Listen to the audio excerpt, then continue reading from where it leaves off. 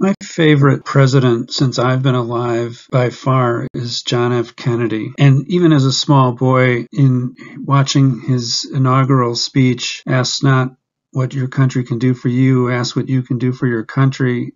It inspired me. And he was always capable of giving a great speech and getting people to pull together and move forward. And he just projected dynamism and leadership in the White House. And he had his trusted confidant, his brother, Bobby Kennedy, who was his attorney general. And he had a beautiful young wife who was 12 years younger by his side. She looked up to him and she stood behind him. And she was great for taking on foreign trips because she could speak 4 languages. She could speak not only English, but French, Italian, and Spanish. And he had 2 bright youngsters who were a novelty in the White House. There hadn't been kids this young since going back to Grover Cleveland. And his son, John, is long remembered for saluting his dad at his funeral on his 3rd birthday. JFK was a family man, but he was also idolized and looked up to by a wide swath of society, men and women, all races. And he was attractive to the most beautiful people, including Marilyn Monroe, who sang to him happy birthday on his 45th birthday at Madison Square Garden. Jackie was not there that night. Marilyn gave her last public appearance a few weeks later on her 36th birthday. And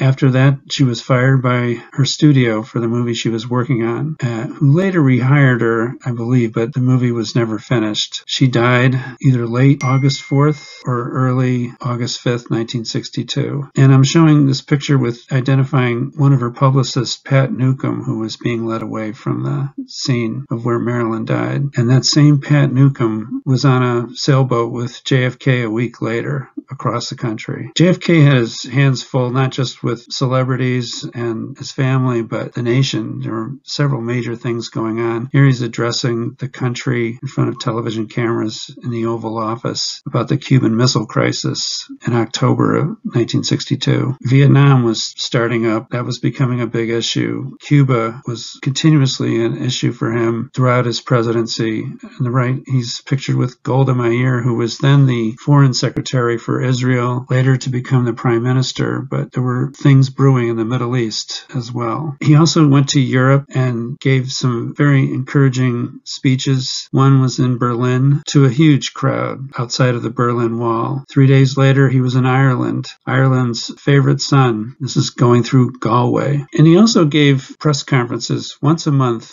throughout his presidency, something I thought all presidents would do, and it's turned out to be a rarity. No one's done it like he did it. He was very open with the press, and it gave him a chance also to show his wit and wisdom and his candor, which was appreciated by the press and the general public. And he was a big favorite in our family, so much so that my brother actually drew this portrait of JFK to give to me, which I cherish. So with JFK at the helm of the ship, things were looking bright in the early 1960s. And even as early as the late 1950s, certain young individuals were trying to read the newspaper to catch up on what was going on. Then in 1962, 63, when I was in 1st grade, JFK was still our president, still my president. And I'll use Ron Howard and Eleanor Donahue as stand-ins for me talking to my mom the summer after 1st grade. My mom was getting dressed up to go somewhere, which was unusual, and I wanted to know where she was going, and she wouldn't tell me. And then it turned out she did tell me. She said my 1st grade teacher, who I loved, had been in a car accident, and she was recovering, and she thought she was fine, but then she had a blood clot, which went to her brain, and she died. And so my mom told me that she was going to what was called a wake for my teacher. So I begged her to let me go with her. And she said, okay, but you have to get dressed up in a little suit and tie. And so I went with my mom.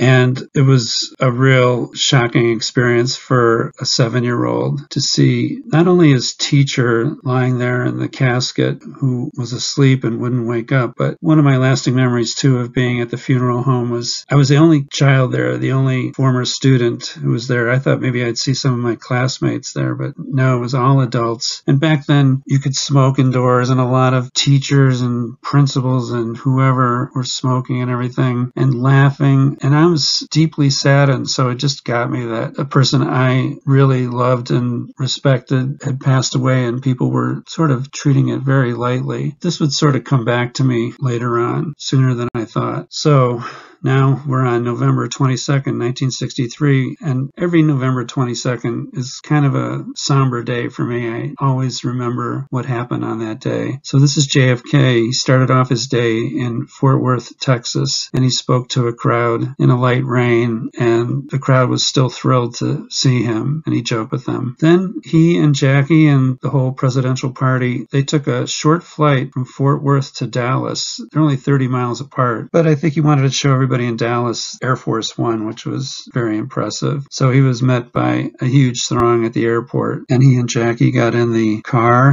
and they took a ride through Dallas on their way to the convention center where JFK was going to speak at a lunchtime event. And they rode through the streets of downtown Dallas with huge crowds watching and smiling and waving. Then they made a turn on Elm Street to leave downtown Dallas to go to the convention center. Just to show you where this is, it's right at the western end of downtown, and it's near the freeways, and they were going to take one of the freeways north to the convention center. So they came down Main Street and they turned short turn on Houston Street, and then you had to make a real tight turn, a very slow turn around the corner and down Elm Street. And here it is pictured, the curving road on the left is Elm Street. A man who became famous for filming what turned out to be the assassination was Abraham Zapruder, and this is the camera he used. He's being interviewed the night of the assassination at a local Dallas TV station. This is taken by another man on the other side of the street from Abraham Zapruder, and it's right before JFK was shot. And it just gets me to see all the smiling faces, especially a lot of African American ladies standing there. Everybody was thrilled to see him. He was everybody's president. This is a shot looking back up Elm Street, and you could see some of the Secret Service agents. The first shot has been fired, and you can't quite tell, but reportedly Kennedy had started to react from the first shot hitting him in the back of the car, and the Secret Service agents are turning back to see where the shots were coming from. This is another still from the Abraham Zapruder film showing Kennedy right after he received the first shot that went through his neck and next to his throat. They say the shot wouldn't have killed him. He would have survived that, but he was hit a second time. And after he was hit a second time in the head,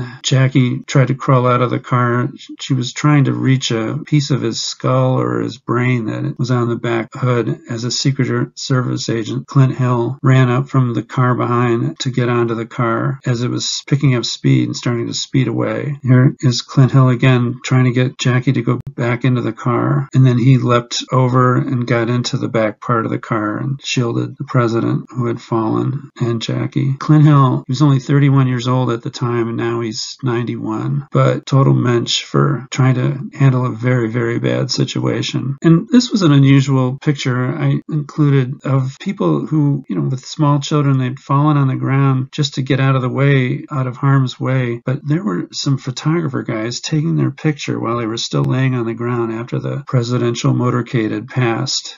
And this is on the grassy knoll next to the school book depository building where the shots came from. And this is another shot, and one of the photographers had moved to another position to take the picture of that same family, young family, laying on the grass. So this is a picture from the Warren Commission report, and they have a circle around the window where the shots came from. Now, I once took my daughter to Dallas a long time ago when she was a young girl, and we were doing a big tour of the southern U.S., grand tour of the South, and we went to Dallas, and naturally I had to go to this Dealey Plaza and take a look at the scene for myself. Might have been there one time previously, but anyway, I really wanted to stare at things. So when you're walking around, and by the way, when we were there, it was in August and it was like 110 degrees. It was really hot. And we were walking around and there was a couple of guys selling newspapers out in the heat, and that had to do with the assassination. And so, I felt for the guy, and plus I was interested in any facts I can get a hold of. So I gave him $5 for the newspaper. newspaper. I think he was thrilled. And then he told me, the shots could have come from any one of these buildings. If there was more than one shooter, there could have been somebody in one of the other buildings to shoot down. They would have a great line of sight. And I thought to myself, okay, that's another conspiracy theory. I'll put that in the back of my head. I'll keep an eye open for that to see what people have to say about that in the different books that I was going to read about the assassination or in the Warren Commission report itself. And it is one thing that I've found never has really come up. It was never stated in things that I've read that said definitively there were no shots that came from any of the other buildings. But as you look here, these buildings are numbered, and they're mostly government buildings except for 1 and 2. So if somebody went up there in one of those buildings to shoot at the president at the same time that Oswald did, they might have to have passed government security, but maybe not. Back in the 60s, maybe it was much more lax. But when you read everybody's telling of the assassination and dissecting of it and everything, a lot of people have focused on where the number 9 is and number 11, that a second shooter would have been in that area, and that's why Kennedy's head went back when he was shot in the head. But that's never really been proven, and they've never found anybody that definitely was back there. But since people were focused on the grassy knoll area in the number 9 area, they've tended to not fully address, I think, the other buildings where there could have been a second shooter. And here's what the area looked like in the 1960s. And as you can see, it's pretty wide open. Another shot from looking up from Elm Street where Kennedy might have been shot. So you could see, looking up towards that window at the school book depository building on the left, that Oswald would have had to shoot over the trees. And the building across the street where a second shooter potentially could have been, a little further away but still very clear line of sight, is the building that Abraham Zapruder actually worked in. So here's the school book depository building, and this just shows the tight turn that you'd have to make from Houston to Elm Street, going around the tight turn heading for the freeway. Witnesses said who were on the 5th floor that they heard the gunshots from the floor above on the 6th floor, and they heard the shells hitting the floor. And it's now a museum. So they keep this window pulled up, and that's the spot right in the far corner where Oswald had his perch. And it's a well-done museum. I would recommend going there. And when I took my daughter, it was educational for her. And this is the view he had looking down on the road below. And I'll just say, you can't actually go into the specific area that he shot from, but you can stand right next to it, and it's walled off by glass. And you can look down, and they had a narration you could listen to with headphones as you walked around, and the narrator asked, do you think you could hit a moving target from this angle? And in my view, and I don't shoot guns, I have maybe once in my life, once or twice when I was much younger in Boy Scouts, I think I could have hit a target. There's something about looking down when you're aiming at a target. It's a lot easier to focus on something or hit something than it is level or shooting up. So unfortunately, it was a very advantageous position for a shooter to be in. And this is an exhibit from the Warren Commission report, which shows the movements of Oswald after he shot Officer Tippett, one of the police officers who was told to drive around Dallas looking for a certain suspect. They thought they had a general idea of what the suspect might look like, but he ran into Oswald, and Oswald pulled out a handgun and shot him, killed him. So these are a couple of not too happy looking Dallas police officers with suspect Oswald after they arrested him in a movie theater where they caught him and brought him to the main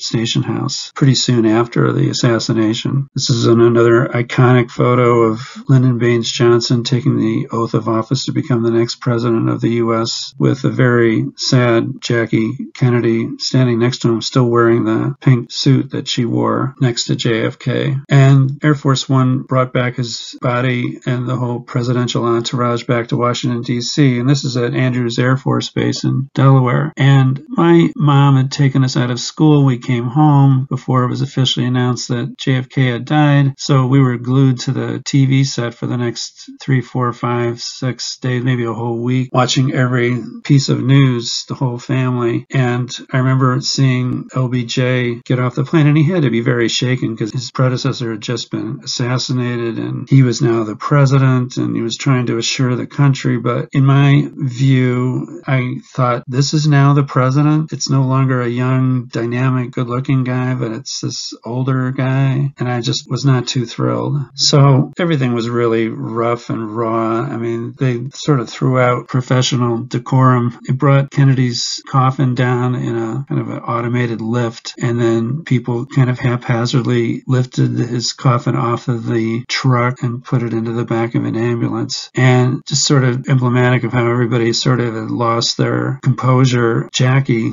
with her blood-spattered dress and blood on her nylons and everything, she still had to open the door to the hearse that would take her husband's body to the morgue for the autopsy. But she was very instrumental in orchestrating his funeral, which became a much more well-done affair. This is JFK's body lying in state in the White House the day after the assassination on November 23rd. Very somber, with members of each of the armed forces standing guard around the coffin. But one of the things that got me, not that our family ever switched the TV from anything having to do with JFK, but a lot of college football teams still played the day after the assassination. This is Oklahoma versus Nebraska. And a lot of the colleges did cancel their games, but a lot of them went on. They continued. And the story goes that the coach of Oklahoma, who the president had appointed to be the person in charge of physical fitness for the country, President's Council on Physical Fitness, he actually called Bobby Kennedy to ask him if it would be okay if the team still played football the next day. And he supposedly, Bobby Kennedy said, yeah, sure, go ahead. But the fact that you would call the brother of an assassinated president whose brother had just died the day before in a very, very tragic way to ask him if you could play a football game just strikes me as really cold. So that's the story. So the next day, on a Sunday, the president's body laid in state in the Capitol Rotunda, where 250,000 people walked by in 21 hours. That means it's more than 10,000 people per hour, which is just staggering. Very somber day. But again, that didn't stop the NFL from having a football game. This is the Dallas Cowboys playing at Cleveland. And supposedly a lot of the fans yelled at the Dallas players and said, Dallas, you killed our president. And players felt miserable, and everybody felt like they shouldn't have played the game afterwards, that it was disrespectful. But they still did it. They still played the game. So to me, it almost just shows you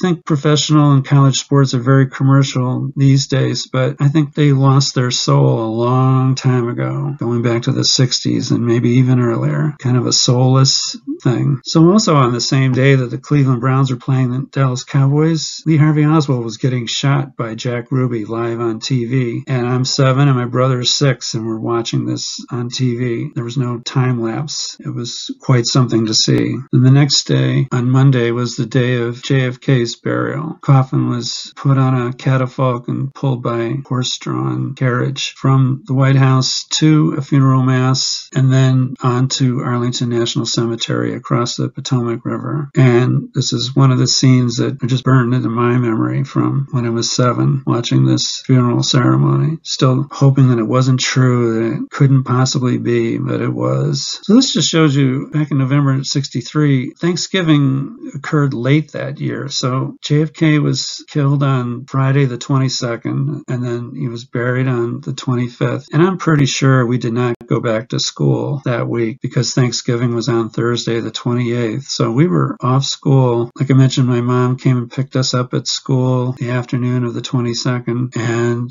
we didn't go to school until December. And I'm pretty sure our 1959 Chevrolet Brookwood station wagon sat in the driveway most of that time. Nobody really went out. Everybody just stayed inside. And in the Chicago area, there was actually snow that had already fallen, and my brother and I, we couldn't watch any more TV. This probably was the Sunday before we went back to school, and we were playing football out in the yard, and then we just plopped down and laid in the snow and just stared up at the gray clouds. And I just thought, this is going to be the rest of my life. This is terrible what happened. And since then, I've visited JFK's grave engraved on several occasions when I've been in Washington, D.C. Now, as I got older, maybe I was in 5th or 6th grade at this school, which has since been demolished, I wrote a paper, I guess for a history class, and the title of my paper was The Assassinated Presidents of the United States and Their Assassins. What a topic for a paper. So I don't know why I wrote it. I think because I just wanted to write something about JFK, and maybe also to feel like, well, at least he wasn't the only president in the U.S. that had been killed. And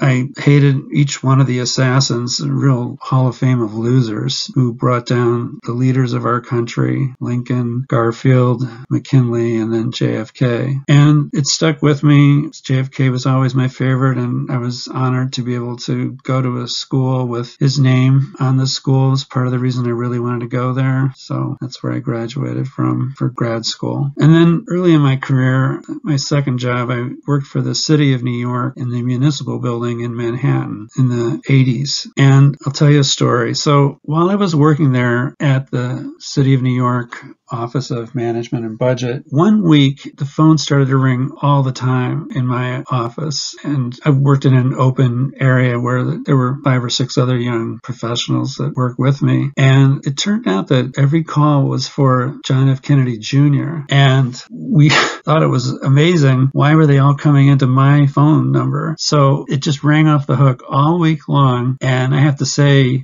everybody knew when my phone rang, it could be a call for JFK Jr. So other people that I work with, they were jumping for the phone to answer it. They wanted to talk to whoever was calling for JFK Jr. And at the end of the week, I was all alone. Everybody else had left late on a Friday. And I got a call and I go, oh, it's another call for JFK Jr., another woman calling. And it turned out it was JFK Jr. himself calling. And we had a funny call. This picture could be taken of him talking to me from another city agency. But it turned out that our lines had been crossed for some reason. So I got all his calls and he got my 1 or 2 calls. I must have got like 300 calls during the week. And anyway, I didn't want to make a big deal that I was such a fan of his dad. I didn't want to be schmaltzy like that and whatever. So we just had a good laugh. But I thought to myself, well, maybe I'll see him another time and I'll be able to tell him that I really liked his dad so much and everything. But anyway, that's my JFK Jr. story. And who knows, maybe it was Jackie Onassis calling at some point. Maybe Caroline Kennedy called. He was going out with Daryl Hannah at the time. Maybe she was one of the callers. But we always said we couldn't help him, that they had the wrong number and there must be some mistake. So anyway, we had a laugh and that was the end of my call with JFK Jr. So moving into the 2000s, after JFK Jr. unfortunately passed away in 1999 and 9/11 happened in 2001,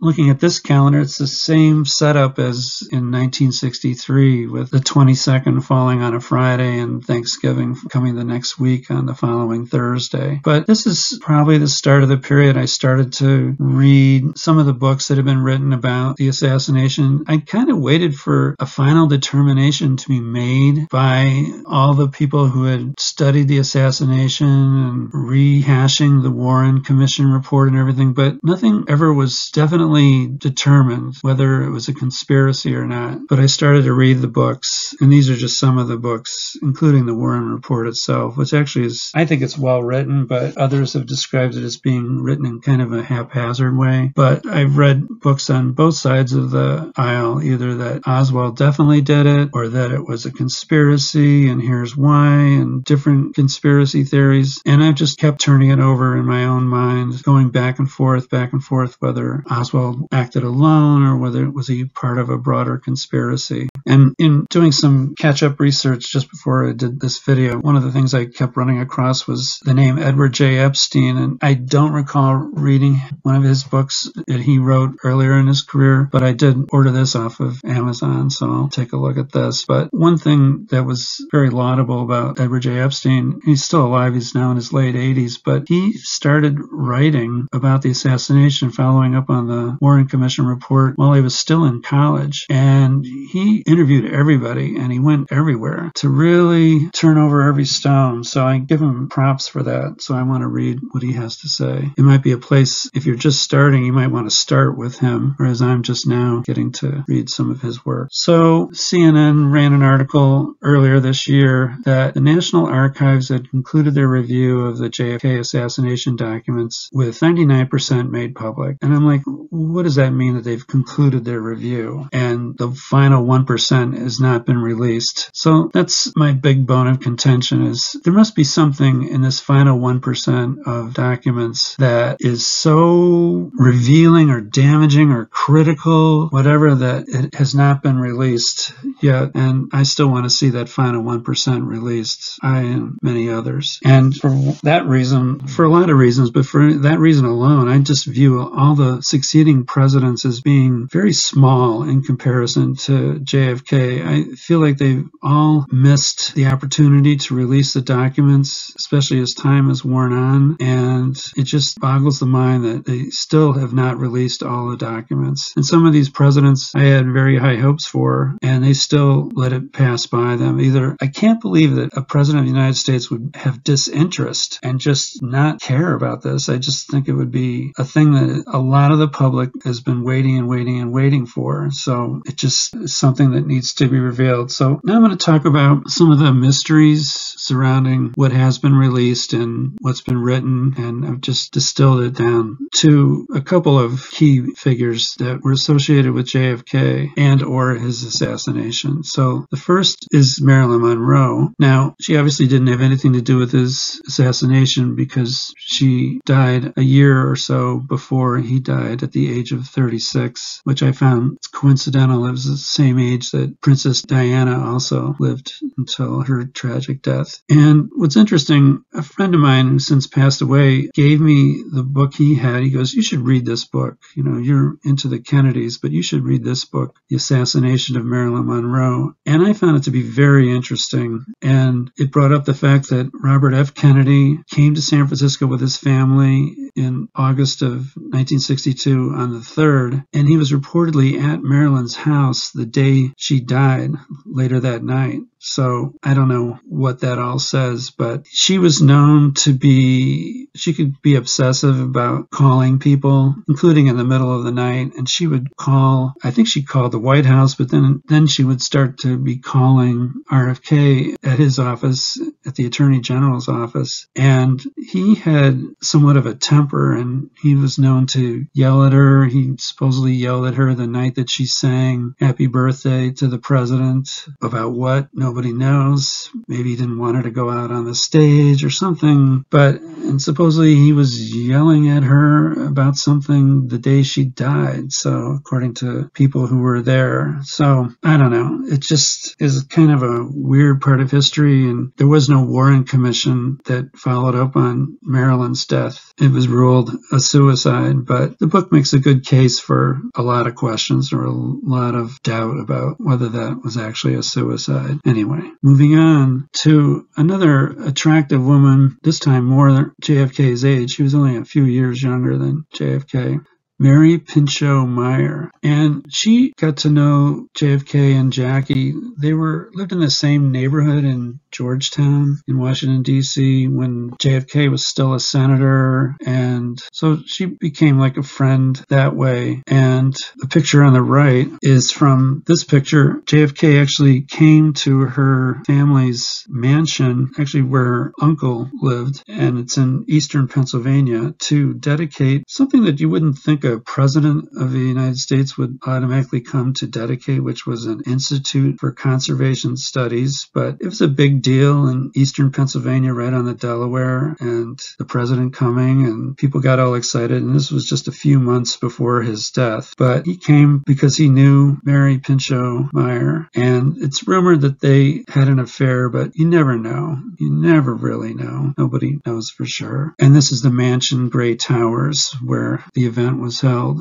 And my wife and I have visited it. It's a very interesting house, some interesting design elements to it. And they have a little exhibit about when JFK came. And to hear him come and speak eloquently about an institute for conservation studies, I mean, he could just make anything sound super important and interesting. That was his way. Now, unfortunately, this is a very sad picture. Less than a year after JFK was assassinated, Mary Pinchot Meyer was murdered execution style along a walking path near her home in Washington, D.C. Very unfortunate picture. And she cried out. Someone heard her yell out, "Someone help me, someone help me." And then someone saw some man standing over her after he had shot her in the back and in the temple to make sure she was dead, and then got away. And one witness said it was a black man, and then they found a black man who was all wet, but he wasn't the same size. He was just the same color. And they put him on trial, but they acquitted him for lack of evidence. So who knows what happened, but it is kind of unusual. So what's more unusual,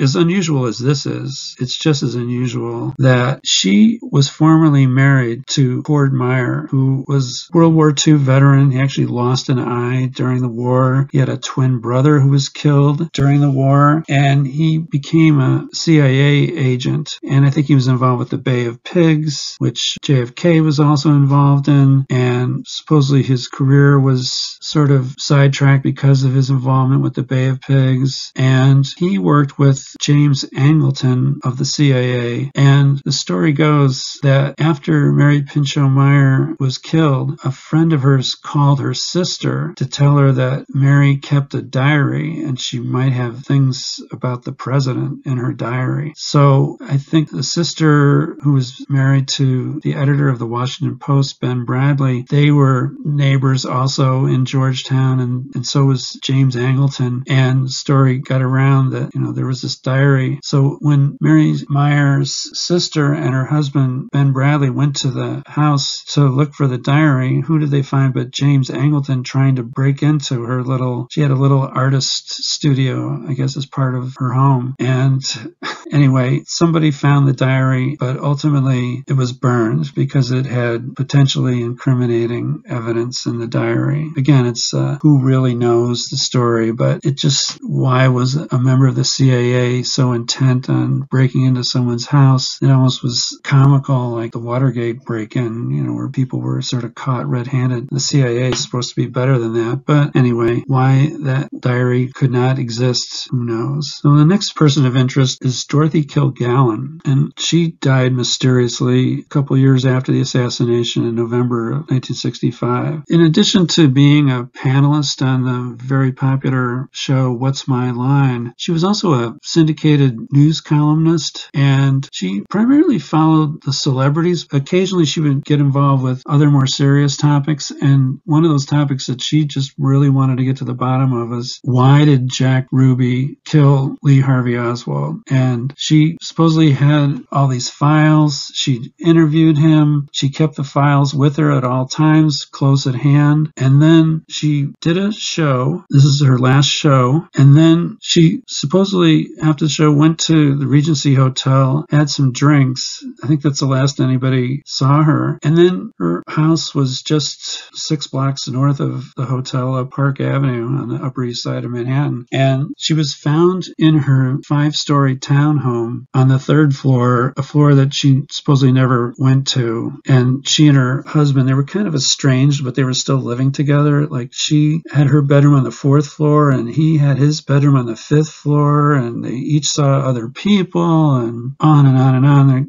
There's kind of a complex backstory to Dorothy Kilgallen, but she felt like she had some stuff that Jack Ruby had told her that, and she was going to break that as a story that was going to really help bring things to a head as to what all was involved with the assassination. But she took a combination of sleeping pills, and alcohol, and that supposedly killed her. And they ruled it kind of like an accidental suicide. But supposedly the autopsy report was done from the Brooklyn office and not the Manhattan coroner's office. And the Brooklyn coroner, when he found out about this years later, he said, I never did an autopsy. I didn't write this report. So another mystery surrounding that. And they said, they found her in a position fully clothed, sitting up, no suicide note or anything, no talk of having suicide. So if somebody put something in her drink or something, but she had like 10 times the amount of sleeping pills, the ingredients in her system, and she had a couple of other sleeping, barbiturate type things in her system too. So it seemed very unusual. One other person of interest was Sam Giancana, and he was part of the mafia, and the CIA actually had talked to the mafia about trying to assassinate Fidel Castro of Cuba, and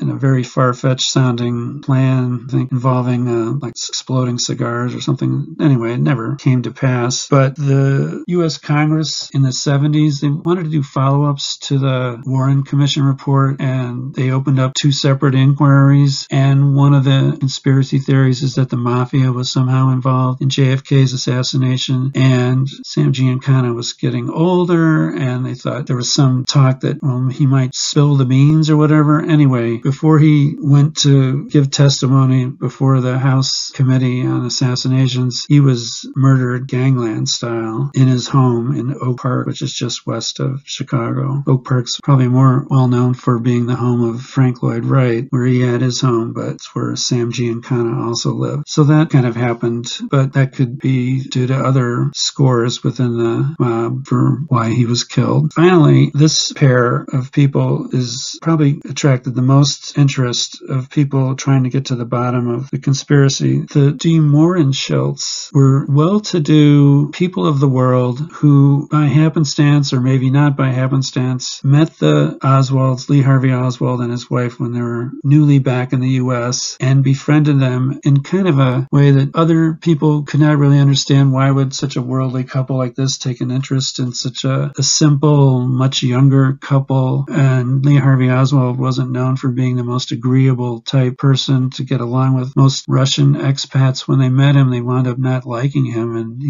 they were kind of distancing themselves from him. But the de Mohrenschildts still would befriend the Oswalds and bring presents for their little daughter, and it just never really totally added up. And there's some theory that they could have been Russian agents that were either wittingly or unwittingly told to keep tabs on the Oswalds since they had moved back from Russia to the U.S. And it just felt like there was more to this story. Jean de Mohrenschildt was George's 4th wife. He's quite the ladies' man. And she actually, just by coincidence, and I do mean coincidence, she worked at one time for Abraham Zapruder, who shot the movie of Kennedy being assassinated. But there's some talk in one of the books I read that George de Mohrenschildt could have been sort of Oswald's contact person with the KGB, going as far back as before he went to Russia, and then reestablished contact after he came back from Russia to the U.S. So there's testimony, an interview of him by one of the Warren Commission staff members that fills up more pages than any other single person who was interviewed by the Warren Commission. So it was a very interesting story. A lot of people have tried to delve into what their real association and background was. And they were going to interview him again, and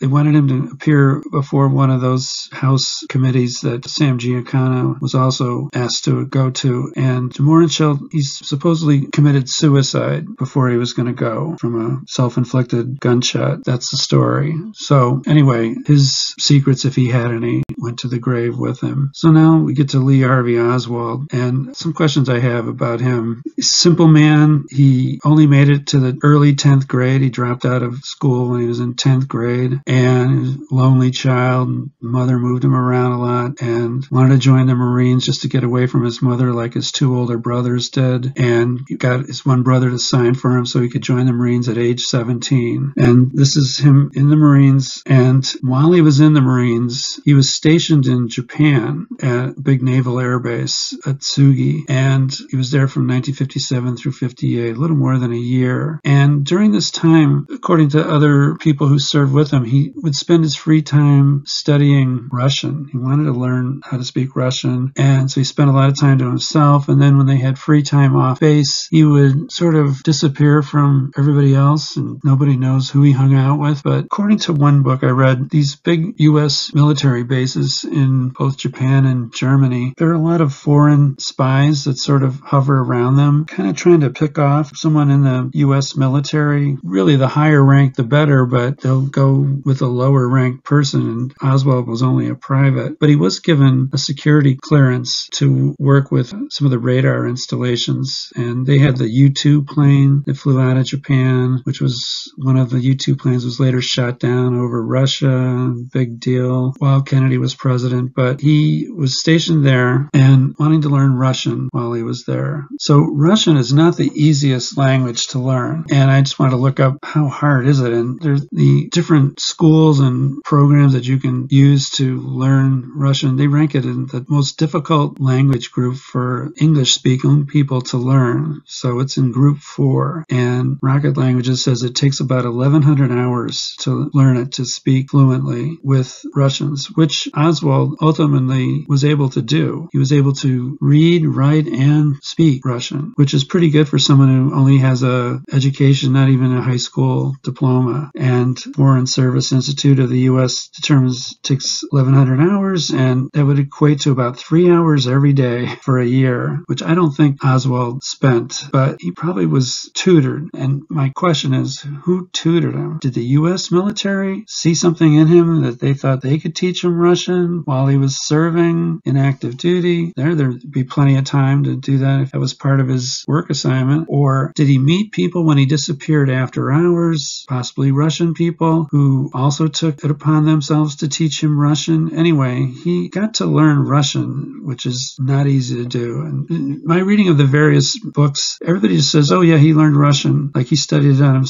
by himself. And I'm like, he was a guy who, a terrible speller, just could not spell to save himself. And he only had an education up through 9th, early 10th grade. He was reportedly a prolific reader, but you wonder sometimes if he didn't have a dictionary with him, how would he understand half of what he was reading? But he was a voracious reader, but still, it just pushes the limits of my belief that he learned Russian all on his own. So anyway, after he was stationed in Japan, he came back and he was stationed in San Diego. And San Diego, same thing. People who served with him said, well, they would go down to Tijuana, when they had leave. And when they got there, Oswald said, all right, I'm going to meet some other friends. See you later. And he disappeared for the whole weekend. So nobody knows where he went, but there's one conjecture that he met up with Russian agents again in Mexico, where it was safer to meet than in the U.S. He applied to get out of the Marines, and sort of on the early side by saying he had to tend to his ailing mother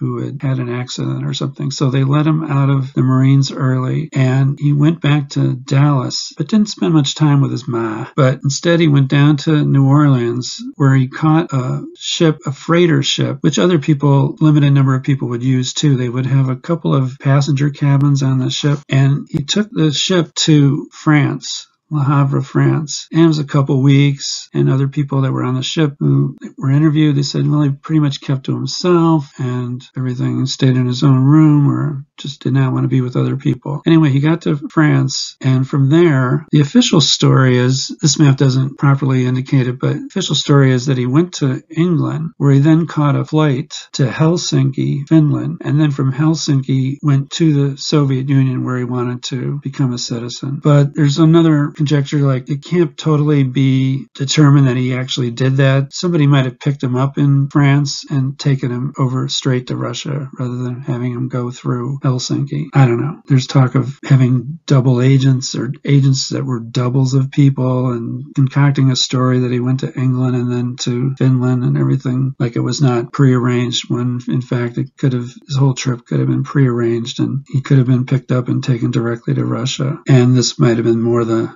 direct line that he might have taken.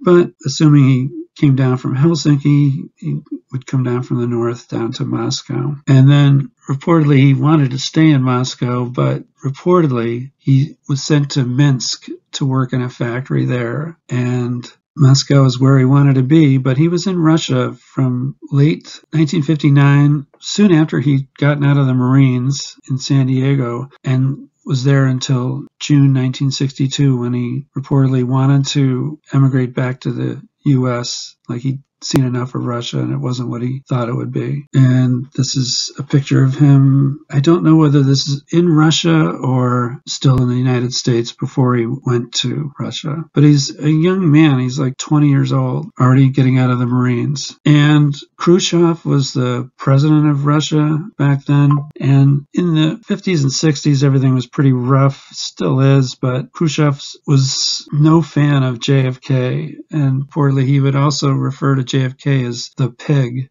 and talked about wanting to get rid of JFK. And, especially after the Cuban Missile Crisis, when Russia backed down and they felt like they lost face and turned their missiles around and brought them back to Russia, he felt humiliated and he really wanted to get JFK. But again, who really knows the real story, especially on the Russian side of things. But this is the building that Oswald supposedly lived in, which was a fairly high-class building that the Russian government put him up in, which is pretty nice. They did better for him than the average Russian person. And he met and got married to a young Russian woman 2 years younger than him, Marina, and they quickly had a baby in Russia. This is them with relatives. And I have to say, in a lot of the pictures, all the pictures with Marina, she's never smiling. Maybe she has bad teeth, but maybe she wasn't that happy either. I'm not sure. Here they are at a park with one of her aunts, and here he is with some of his workmates in Minsk. So Marina is still alive. She's 82 and an American citizen living in Texas. So when they met in March 1961, they had a whirlwind courtship and they were married 6 weeks later when Oswald was 21 and she was only 19. And then it seems to be a standard line of his. He got to the point where he said, "I've had enough." He would always say that, "I've had enough." So nothing doing. He wanted to go back to the U.S. and he had sort of quasi tried to renounce his American citizenship, but it was never fully taken away from him, or he never became a Russian citizen, but they gave him his passport back, the U.S. Embassy. And not only that, they gave him a loan. He had no money, so they gave him a loan to fly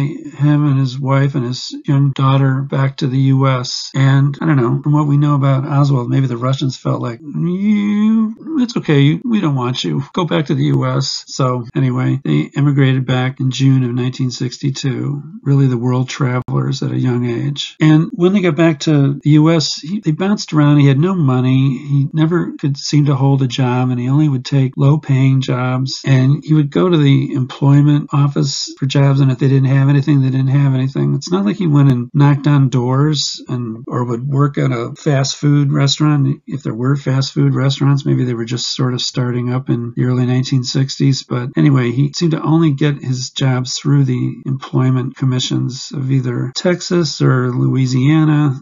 But in early 1963, at a party of Russian expats, Oswald and Marina were invited, and so was Ruth Payne, who was a woman who knew people in the Russian community, and she was trying to learn Russian. She had been trying to learn it since 1957, but for her to really get better at speaking Russian, she wanted to do it for world peace and, connecting the two societies so that there would be less discord in the world. Very altruistic woman who was a Quaker, is a Quaker. She's still alive. She's in her early 90s now.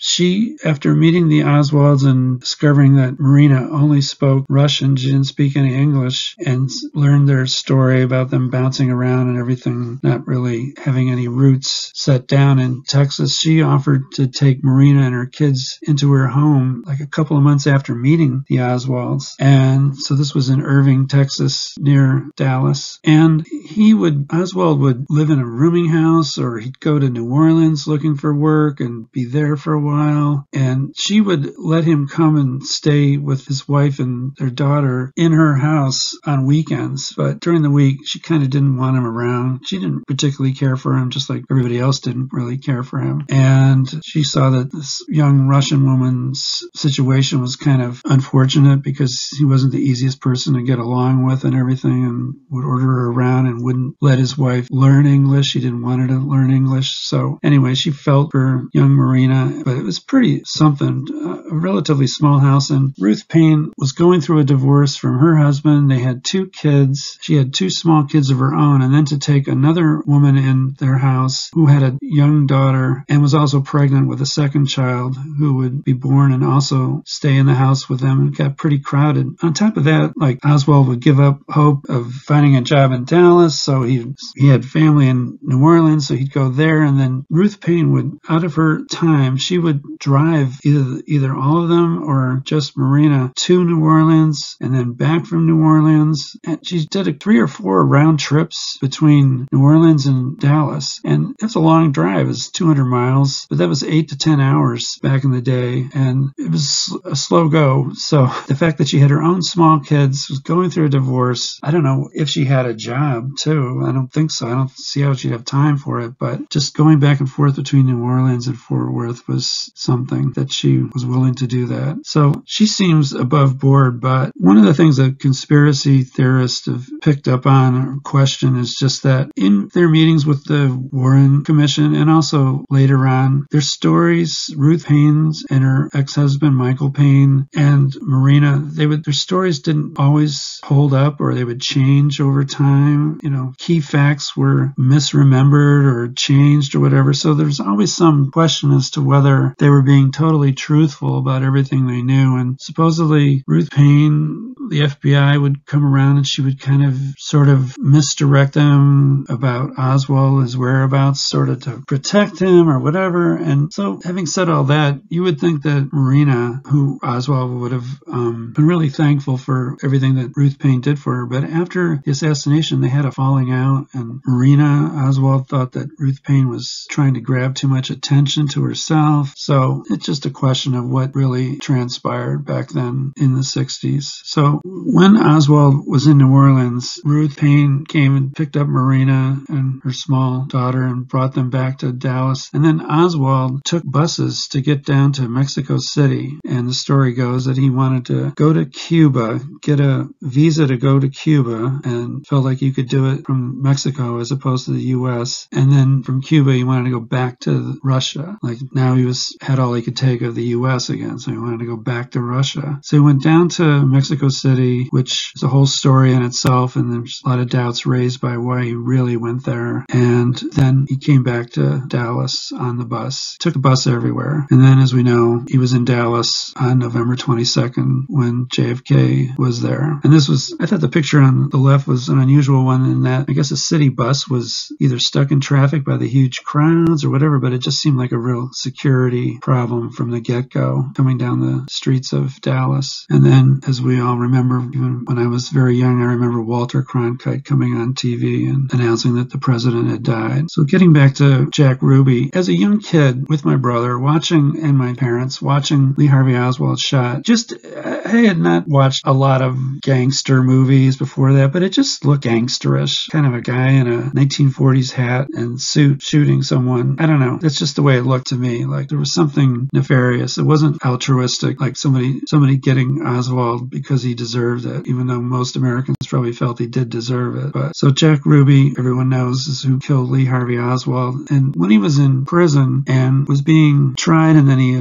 was acquitted, and then he was going to be retried. Anyway, in late 1966, actually December of 66, he was diagnosed with cancer, and then boom, January he died. And it was like the fastest cancer anyone had ever heard of. So that aroused suspicion that was he poisoned or something to generate his cancer. That's such a quick moving cancer, and he died at age 55. So the reasons he gave were reasons that most Americans could relate to, and that he didn't want Jackie Kennedy to have to come back and testify at a trial, although he later supposedly was told to say that by one of his lawyers, and he wanted to show that Jews could be tough and not take it from punks like Oswald. That's totally understandable and believable, but he also had connections with Cuba, and the backstory here is that he was involved with some kind of smuggling into Cuba and taking one known trip, but also probably other trips in the middle of the night that were not recorded. So did he owe Cuba any favors? Was there anything related to Cuba? Another possible culprit in the Kennedy assassination? No one knows. And the Warren Commission, which was commissioned a week after the assassination, assassination, they tried to get to the bottom of it. And Earl Warren, the Supreme Court Justice who was the head of the commission, he interviewed Ruby himself. But Ruby felt like he had stuff he could tell Warren, but not in Dallas. He felt like he had to be brought back to Washington, D.C. in order to tell him what was really going on. And supposedly that's what Dorothy Kilgallen got Ruby to tell him, but nobody knows what it was that Ruby really had to say that was so important he couldn't tell Warren directly when Warren came and met him in Dallas in the prison. So these are some of the members of the Warren Commission that were the staff people, and they were all top lawyers, young lawyers, mostly in their 30s, some in their 40s, and they did a yeoman's job of trying to really sift through a lot of things. And the more I read about the staff members of the Warren Commission, the more impressed I was, particularly with Arlen Specter. I thought he really did his work, and one of the things I read was that not all the members of the Warren Commission staff were as hardworking and were sort of itching to get out of the assignment and go back to their regular work lives. And I'm thinking, well, what else could be more important than what they were working on to determine definitively what happened? But maybe some of them felt Oswald did it. There was no conspiracy, and what more could they do? They could keep chasing other things down, but ultimately that's the overall conclusion that the Warren Commission reached, and they felt like they had the answer, so why keep going back and forth over it? But the commission kept asking for extensions and was trying to do their job, but a lot was going on in the world. The same month that Kennedy was assassinated, this very popular movie came out, and people were laughing and watching this movie. And then in the early months of 1964, it's when the Beatles arrived. So there was another major distraction, and that was taking America by storm. And the Kennedy assassination, just a couple months prior, was already starting to fade away into history. And following up the Beatles, another very popular group, the Beach Boys, started to really come on the scene and become really fabulously popular. So you had all this music going on while the Warren Commission was working away trying to determine what really happened. And then 10 months after the assassination, they gave their report to President Johnson. And some of the members of the commission I thought were of particular note. One was John McCloy. He's the man standing on the left. And he, from what I read, really was taking the whole thing seriously. Some of the other members of the commission, they would come to overall meetings, but they weren't so involved. They left it to the staff people to be involved. But John McCloy,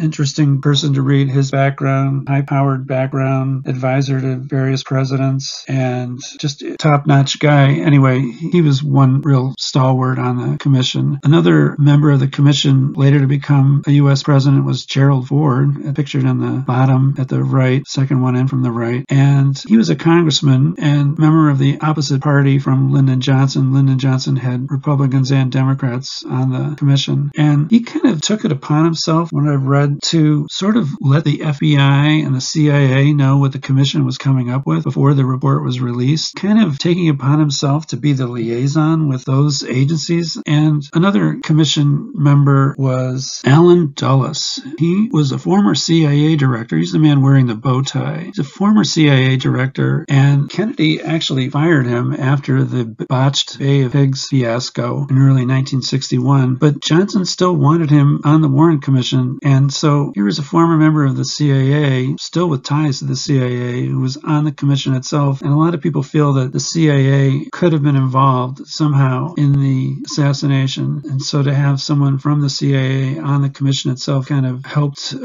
deflate the objectivity of the commission. Who knows? Another member of the commission was one of the youngest members, along with Gerald Ford, was Hale Boggs, and he's pictured on the lower right and on the far right of the group picture. And he was a doubter of the overall conclusion. He was kind of one of the dissenting members, but he agreed to sign the commission's report that the overall conclusion was that there was no conspiracy and that Lee Harvey Oswald was the only shooter. But he had his doubts, and he was later killed in a plane crash in Alaska. He was helping someone campaign up there, and their plane actually disappeared and was never found. So you can call that mysterious, but not that mysterious. Pretty mysterious. So, and then finally there's the picture of Earl Warren and his wife with President and Mrs. Kennedy, and it was like a month before Kennedy was assassinated. So what a difference a month makes. You know, you're with the Kennedys one month, and the next month you're appointed to head up a commission to study why JFK was assassinated. And he was a former governor of California and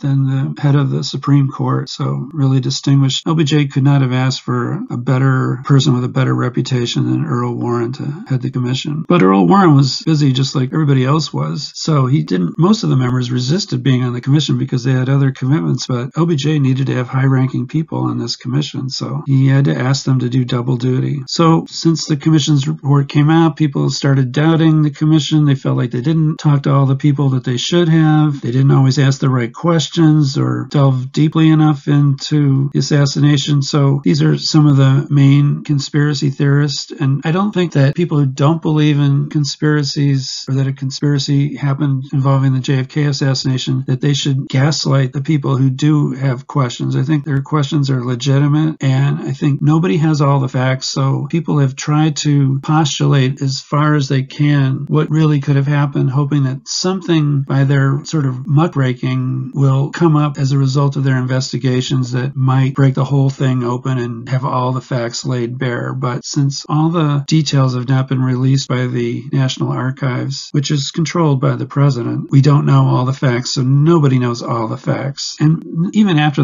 if the 1% of details are ever finally released, they still probably won't be known, but there's got to be something in that last 1% that there's some reason why it's still being withheld. So Mark Lane was one of the main conspiracy theorists. He wrote several books, a couple of which I've read, and he makes a good case, raises a lot of good questions, doesn't quite nail it. Nobody does, but he gave it a good shot. He lived till he was 89, passed away a couple years ago. Oliver Stone produced the movie that I thought was a very good attempt to determine what actually happened. JFK. He was since been criticized for bending the facts, trying to rewrite history, but again, I think he's a very intelligent guy, well-spoken, very thoughtful, and I think he was trying to give it a good shot to see what could come out of doing a movie. Would facts come to light as a result of him producing the movie? So I give him props for that. And Cyril Wecht, God bless him, he's 92 now. He's a former coroner for Allegheny County in Pittsburgh, and he's been on TV over the years and on various cases, but he's never given up trying to find out what really happened with the Kennedy assassination, and came out with a book not too long ago. I've read it, well written, almost gets there. He might do the same thing that some of the non-conspiracy theorists do, which is he might tend to gaslight the non-conspiracy theorists, but I think everybody's just got to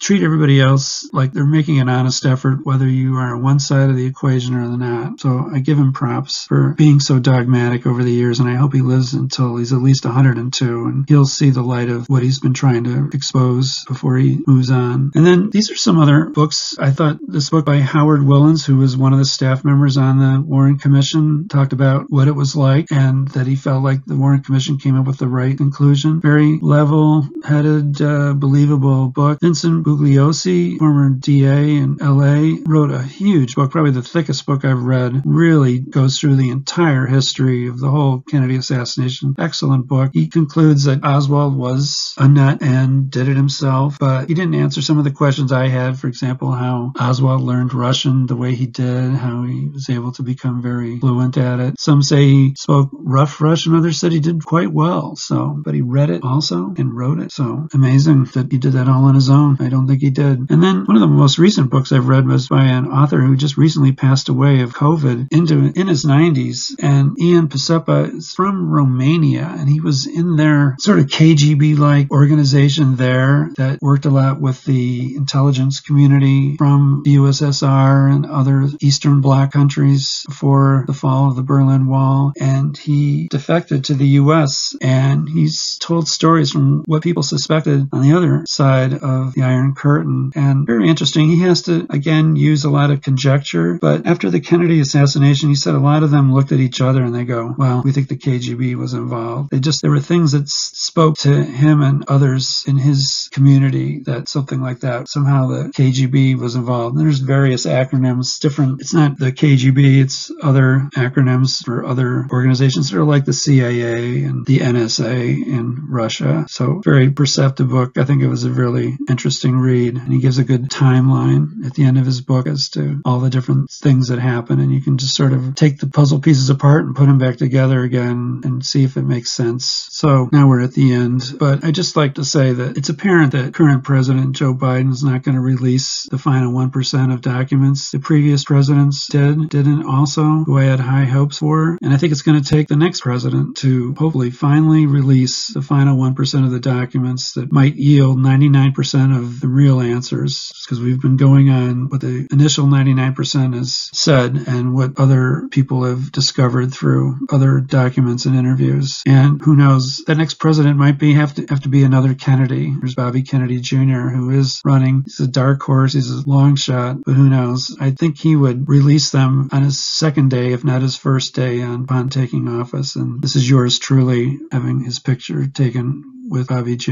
a couple of decades ago. So the last 1% of documents are in the National Archives, right between the Capitol and the White House. If I was the president, I'd give my inaugural speech, walk over to the National Archives, tell them to release the last 1%, and then go to the White House. And I'd have really good Secret Service protection the whole time.